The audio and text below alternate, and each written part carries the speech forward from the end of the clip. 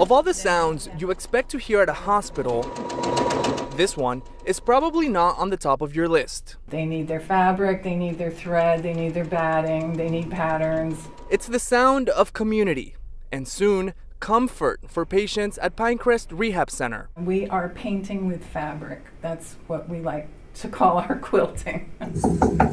Members of the Quilt Guild by the Sea spend their free time making these colorful, extremely comfortable special blankets for patients. Hey, you brought us some more quilts. Yes. Monday morning, they dropped off about 40 of them. I do a little bit of thinking about who might be receiving it, because we do hope that our quilts bring comfort. That's the main thing we do. And the patients feel the love and the warmth from these quilts, so carefully put together. Thank you. This is like so cool. Maureen Drudy has been a part of the Guild for decades. She says it's a special group of people doing something even more special for those who need it most. To hold one around you when you're in a difficult situation can almost feel like a hug. We hope so, anyway. The doctors and therapists caring for these patients also see the benefits of these hugs made from fabric. You're here in the hospital at a moment's notice, the world comes down on them.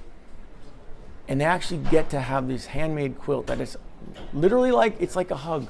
People are comfortable, and then they have more drive to get better, and it's very nice. But for the ladies of the Guild, it's also a way to keep going, one stitch at a time. Sometimes we've been in that situation. We may have received, something that was comforting. So to be able to return that, and to be able to take our passion, which is quilting, and use it for something like this that can help other people, is why we do it. In Delray Beach, Victor Jorges, WPTV News Channel 5.